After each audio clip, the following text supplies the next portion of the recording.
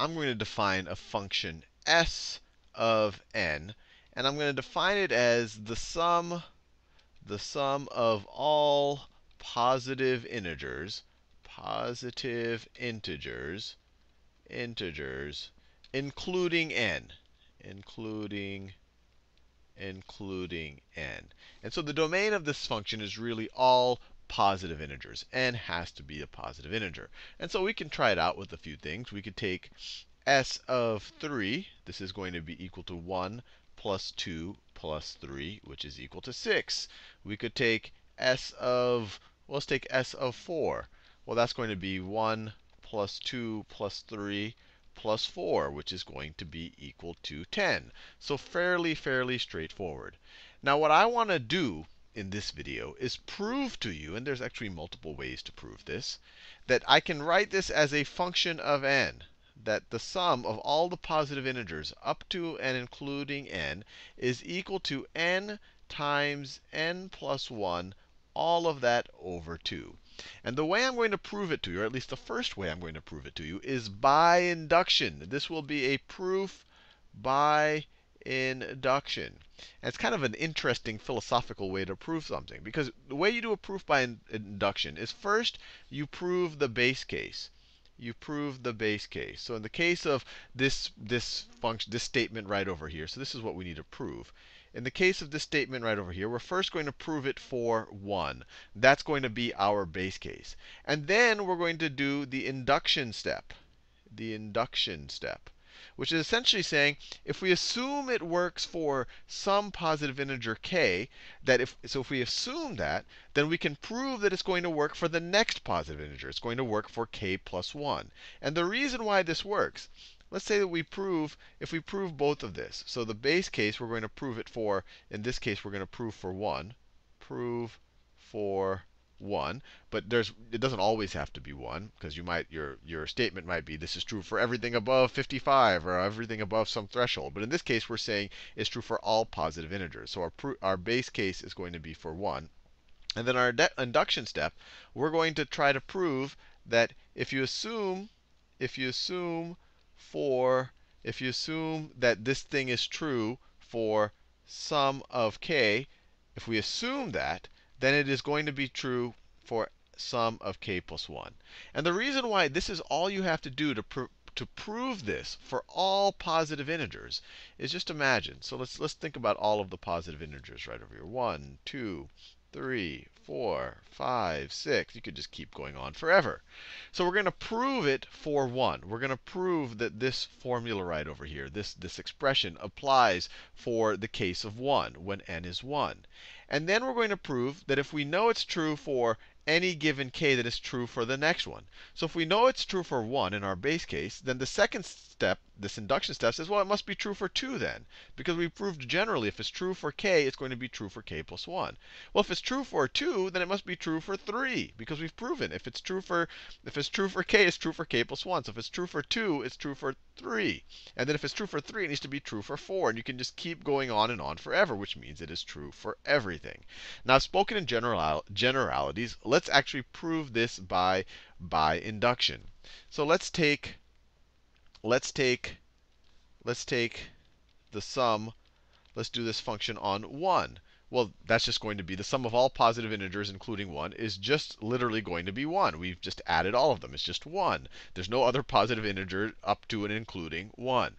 And we can prove that this is the same thing as 1 times 1 plus 1, all of that over 2. 1 plus 1 is 2.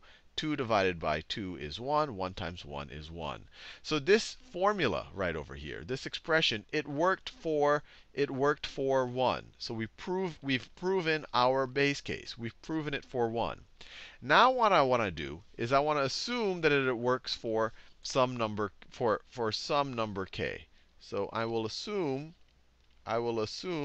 true for, I will assume it is true for some number k. So I'm going to assume that for some number k, that this function at k is going to be equal to k times k plus 1 over 2. So I'm just assuming this is true for that.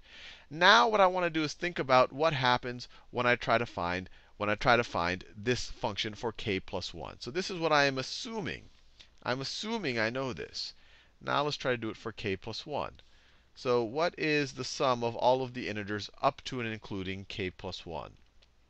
Up to and including k plus 1. Well, this is going to be 1 plus 2 plus 3 plus all the way up to k plus 1. Right? This is the sum of everything up to and including k plus 1. Well, we're assuming that we know what this already is. We're assuming that we already have a formula for this. We're assuming that this is going to simplify to k times k plus 1 over 2. We're assuming that we know that. And so we'll just take this part and we'll add it to k plus 1. So we'll add it to the k plus 1 over here. We'll add it to the k plus 1. And if you find a common denominator, the common denominator is going to be 2.